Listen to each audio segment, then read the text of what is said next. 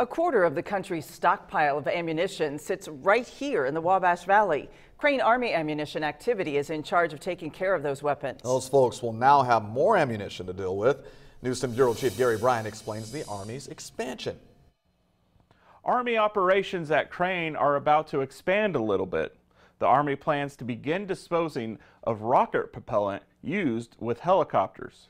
Apache helicopters use 2.75-inch rockets. Those rockets have been used by the military helicopter for years. The earlier models are now obsolete.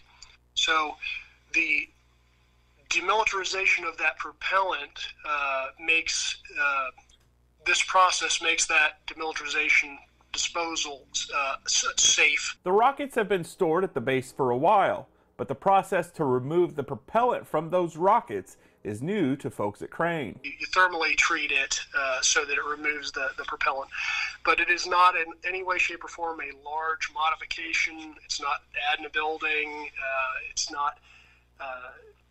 It doesn't add much at all. Despite the small physical expansion, Army officials are planning a public meeting. There, folks will be able to ask questions about what impact it may have on the community. One of those impacts that is high on the Army's concerns is environmental. We're very, very sensitive in particular to making sure that we do not damage the environment in any way, shape, or form.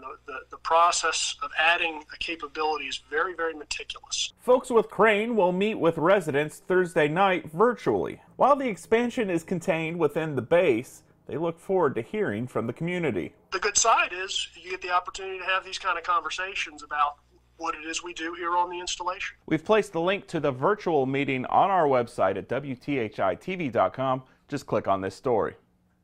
Working from home in Vincennes, Gary Bryant, News 10.